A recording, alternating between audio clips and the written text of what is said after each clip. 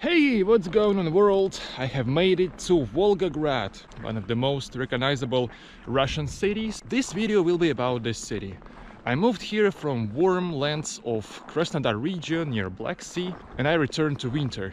Now is the very end of January, the temperature is approximately -5, -6 Celsius. Volgograd is a very interesting city with numerous landmarks and places of interest that I'm going to explore. I'm staying on the railway platform, which means that I got here to this point by electric train. And electric train is sort of the subway for Volgograd because this is one of the most stretched Russian cities. To get from here, from this point where I'm staying, to the city center, to downtown, you will need approximately an hour. This is one of the longest Russian cities, and therefore electric trains play a role of subway here. I started exploring the city in the southernmost district of Volgograd called Krasnoarmeyski. Before the beginning of the Great Patriotic War, this area was populated by Volga Deutsche or Volga Germans, who were invited to live in Russian Empire by Empress Catherine II back in the 1760s. When Nazi Germany invaded USSR, the Volga Germans and a number of other national minorities of southern Russia were deported to Siberia and Central Asia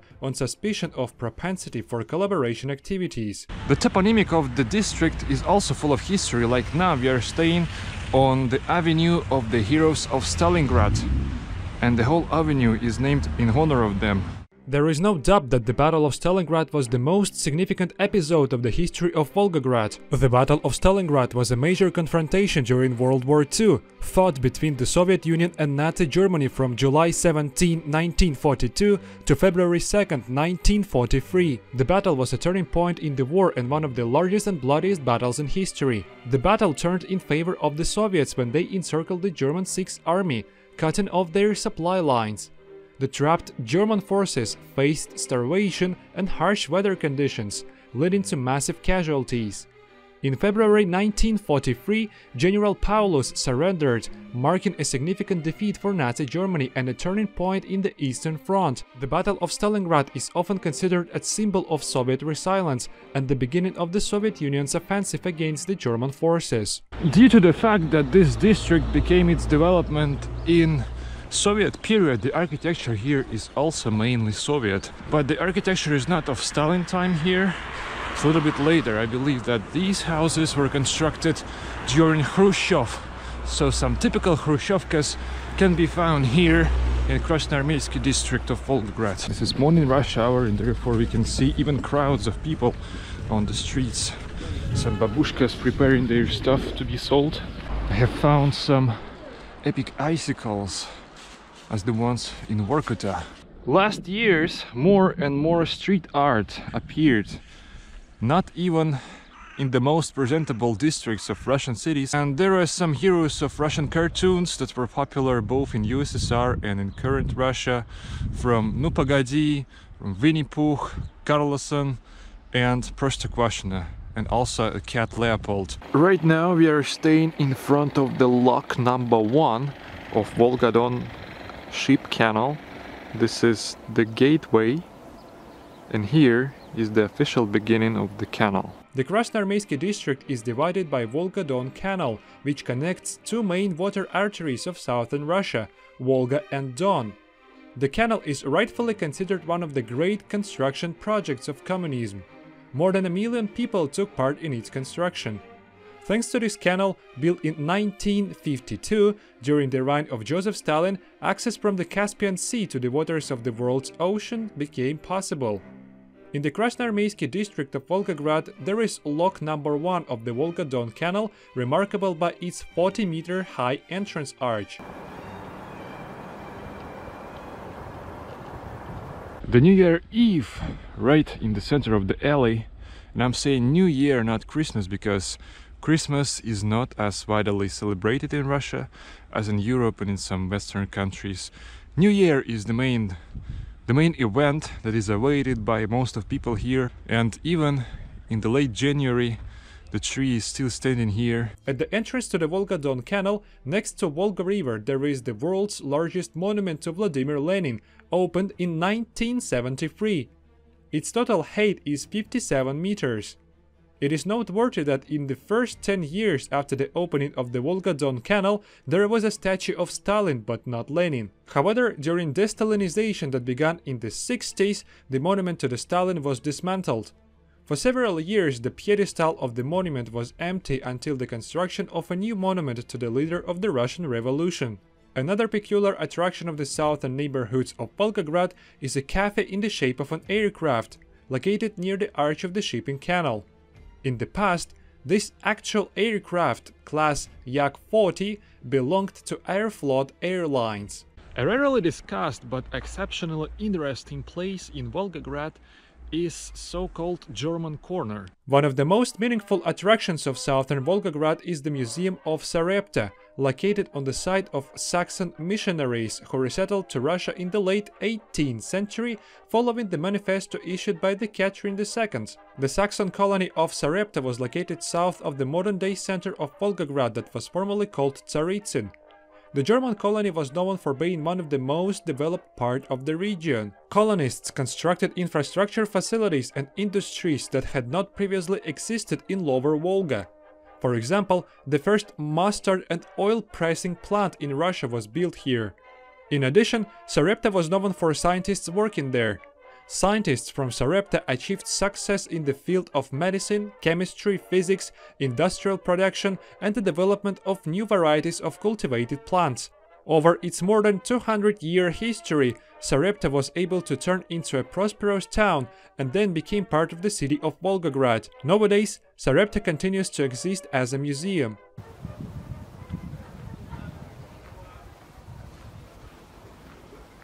All right. Krasnoarmeysk district is explored, and now we are going to the central part of the city by this wonderful electric train.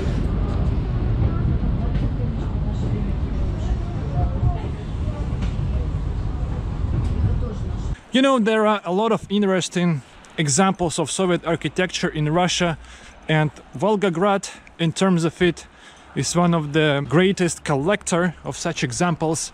And now I'm walking along the Palace of Sport that was constructed here in Soviet Union and has such an interesting architecture. This palace is not operating at the moment, it's closed completely, but I believe inside there are a lot of things to explore that reminds us of Soviet era. Right now we are staying in front of the most significant and the most recognizable monument to the Second World War, to the victims of the Second World War, which is called Mamayev Kurgan. Such a massive staircase is the actual beginning of the way to the monument to Mamayev Kurgan. On the staircase you can read, "For our Soviet homeland, USSR." Before this massive staircase that leads to the monument is this sort of wall with the names of cities that are actually hero cities. Basically the cities where the most harsh, crazy battles of the Second World War took place: Odessa, Minsk, Kiev, etc. And I can see that there are some fresh roses in front of the box of Leningrad or St. Petersburg. Here are two walls on both sides of the staircase with some sculptures of the soldiers and their sayings, some famous quotations of the dictators, of just people about the war. Mamayev Kurgan is a prominent hill and memorial complex in Volgograd. It gained historical significance due to its role in the Battle of Stalingrad during World War II. During the Battle of Stalingrad, Mamayev Kurgan was a key strategic location and changed hands several times. The hill provided a commanding view of the city and the Volga River, making it a critical position for both sides. The hill became a symbol of the fierce struggle and sacrifice during the battle. After the war, Mamayev Kurgan was transformed into a memorial complex dedicated to the memory of those who fought and died during the Battle of Stalingrad. The centerpiece of the complex is the towering statue of the motherland calls, which stands at the top of the hill and is one of the tallest statues in the world. The memorial also includes various sculptures, monuments and mass graves, serving as a reminder of the significance of the Battle of Stalingrad and the human cost of the conflict.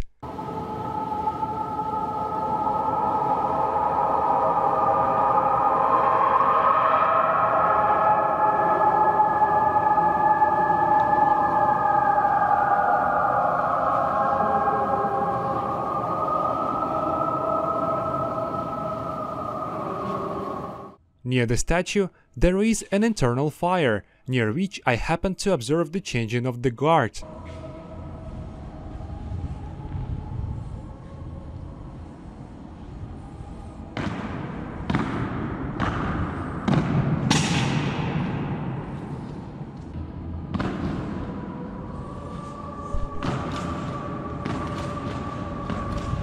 These are all names of people who died between 42nd and 43rd years, in whose honor this memorial cemetery was founded. It's just from one side, and the same amount of names is on other side. What's going on, world? This is new day and I'm continuing exploring Volgograd. I'm staying in front of Krasny Oktyabr steel factory. This is one of the largest metallurgy facilities in Russia. It was opened during Russian Empire in 1897 and still it is functioning. It was completely destroyed during Stalingrad Battle of the Second World War and then restored. It provided steel for Volgograd tractor factory. It was awarded by the Order of Lenin, here it is on the left, and some sort of the Order of Labor Glory must be in the middle. And also here you can see the Soviet emblem, the original one, on the corner of the building. During the Second World War, Volgograd used to be a strategic point for both Soviet army and to the army of the enemy, because here were a lot of factories and plants. We are walking the district of Lower Barricade, Nizhny Barricade, where one of the military factories was located, and that was the purpose of enemy's army to conquer it, but Soviet army couldn't allow them to do it, obviously, and therefore they had to defend it somehow. And here is an interesting memorial, which is also pretty significant. It is called Lutnikov Island. Barricade appears to be another Soviet district of Volgograd, and the houses here are pretty noticeable because of such bay windows that create panoramic view. You have a golden opportunity to sneak into one of the Soviet buildings and check it inside. The entrance hall has only 2 floors. Such a massive concrete staircase, quite dilapidated. There is no glass, by the way. So this house is still inhabited. I do like this handrail, look at that. It's original, it's a wooden one. It's wooden handrail. The memorial Ostrov Ludnikova, or Ludnikov Island. The memorial to the military group, military division that was commanded by Colonel Ludnikov. They were surrounded by enemy's army here, and their task was to protect the Barricade factory, which is staying behind this Soviet building. They were defending it for 30 days and finally managed to win this battle. And my guess is that this monument is less visited, at least because of its location, because to get here I had to walk at least half an hour via outskirts of Volgograd. This is not as famous as Mamayev Kurgan, as Rodina might, but also pretty significant. Let's explore the ruins that remained after that battle.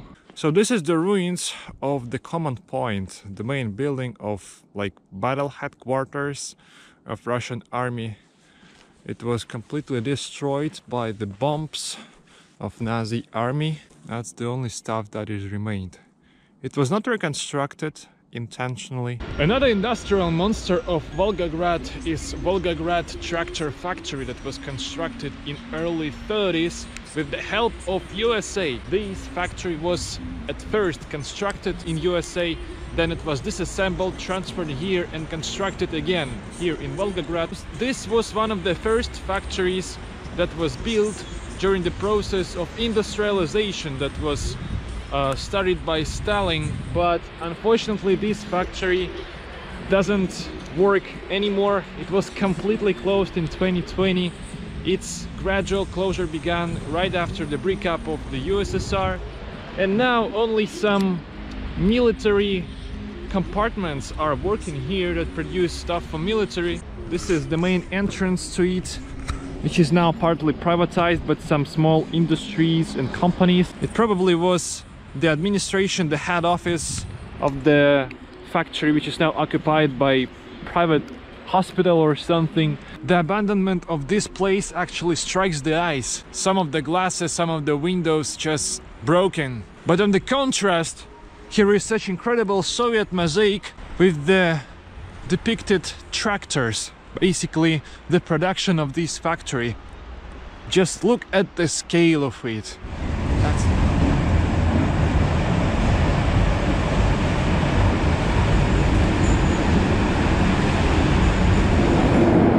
We have made it to Volgograd light rail system.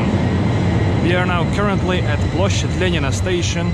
This is one of the several underground stations of Volgograd tram. These stations are designed for potential service of subway trains. The clearance, all the stuff here is suitable for subway trains, but due to the fact that Volgograd is a relatively small city, it has a little bit more than 1 million of people, population, the tram is pretty enough for it, and therefore there is no subway trains, and underground here you can meet trams. High time to switch from unattractive outskirts, factories and plants to the city center finally, and observe, guess whom? Mr. Lenin again. So now we know that here is at least 2 monuments to Lenin in Volgograd, but in fact there is a lot of them. Nobody knows actually how many Lenins are in Russia or worldwide. There are thousands of monuments to him, and basically that's it. That's the whole square. Nothing really special aside from the memorial or something behind it. Look at this kind of fresco with the image of a soldier of some war battle.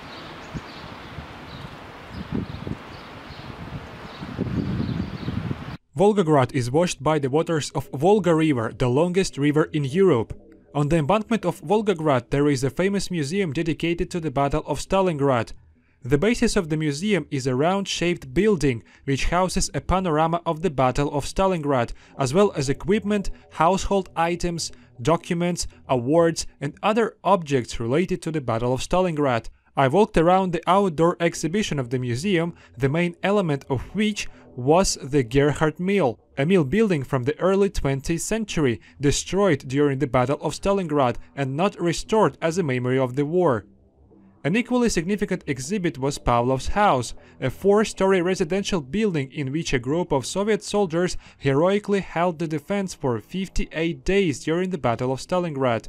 You can also see military equipment in the museum, but it was not interesting to me, so I continued walking along the Volga embankment. The embankment gained its modern appearance in the post-war years. During the Battle of Stalingrad, soldiers of the 62nd Army delivered provisions from the left bank of the Volga and evacuated from the city the wounded and civilians. The soldiers of the 62nd Army also held the defense of the embankment, and therefore it was named in honor of them.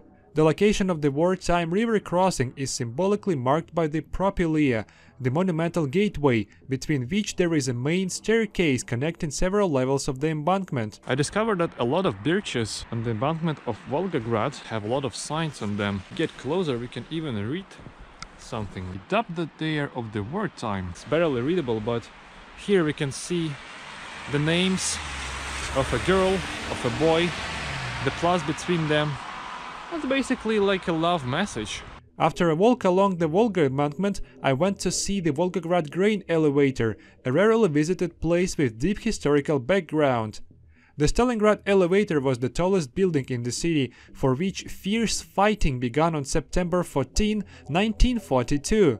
After 8 days of defense and attempts to counterattack due to lack of food and ammunition, Soviet soldiers were forced to leave the elevator. New battles for the elevator broke out in January 1943. It became a stronghold for German units, which fired artillery and mortar fire at the troops of the USSR 64th Army advancing towards the city center. On January 24, Soviet units began military operations in the area of the elevator, and the next day they stormed it. As a result of the assault, which lasted 3 days, Soviet troops regained control of the elevator and captured dozens of German artillerymen. Nowadays the elevator continues to operate. Next to the elevator there is a monument to the Marine soldiers, the defenders of the elevator. The main element of the monument is a 7-meter reinforced concrete statue of a Marine soldier with an anti-tank rifle installed on a pedestal. There are at least 2 eternal flames in Volgograd. The one is located at Mamayev Kurgan and another one in the downtown of the city. I have found another masterpiece of architecture. This is the Palace of Culture of Labor Union. There is an incredible saying on top of that. Labor in USSR is the matter of honor, glory, valor and heroism. And such incredible decorations, look at that. And the last but not least place that I would like to visit in Volgograd is actually located outside Volgograd. This is the German Memorial Cemetery. To get there I had to take a bus to Volgograd airport. Here it is, its main building. And from here I have to hitchhike approximately 15 kilometers to this memorial via country road. After almost an hour of walking, I have finally reached this military memorial. This memorial was created for the German victims of the Second World War via special agreement between Russia and Germany. The memorial is split by the road on 2 parts, and basically it seems that it's not really popular here because there are very few traces on the snow and the snow is not cleaned. The location of memorial is also far from the best. It's quite distanced from Volgograd. Like if you have a car it's okay, if you don't, that would be a challenge to get here. This memorial was actually founded in the late 90s, but new graves still appear here. Like this one, it's relatively new, of 2010. The remains of people, of soldiers, are still found gradually in the steppes, in the forest, in the swamps of Volgograd, Saratov and other regions that were attacked by the war. And their remains are being buried here on this cemetery. Not only here, but here as well. All of the gravestones in Soviet part have the helmets on top of them. The scariest things in these helmets are these bullet holes. Look here, for example, is the same hole, even 2 of them. By 2005, here had already been buried approximately 45,000. On the entrance to the memorial is the information about the fact that this memorial was founded on the territory of 2 villages that were completely destroyed during the war in 1942. The path from Soviet memorial crosses the road at this place, and now we are entering the German part of the memorial. The path here is not cleaned, but here it is, the German military cemetery. Here we can see Orthodox and Catholic crosses and this kind of table. It seems to be a table of negotiations. In front of this installation is a stone. I almost missed it due to severe snow drifts. So as we can read here, this stone is laying on the foundation of the future Chapel of Peace, as a sign of reconciliation between nations, as a memory of the war victims on 7th September of 2013. The same sign in German, but here is no actual foundation and absolutely 0 signs of any kind of chapel. Well, it's a little bit more difficult to walk here because the path is not cleaned, but it's still possible. Well, let me tell you that it has completely different forms of architecture in its design. German memorial. Look. Yeah, this is basically the structure of the memorial. The Soviet part is here, Volgograd is there, This is the road. We are currently at this spot. And here, the letter C is the field of graves. And these rows of cubes is actually like the name cubes for those missing. In German part, we have approached the cubes, the first row of cubes with the names of the victims. And it seems that they literally named all of them here. Look, like this is just one cube. There are 29 cubes in one row, and there are several rows. So that's quite a lot.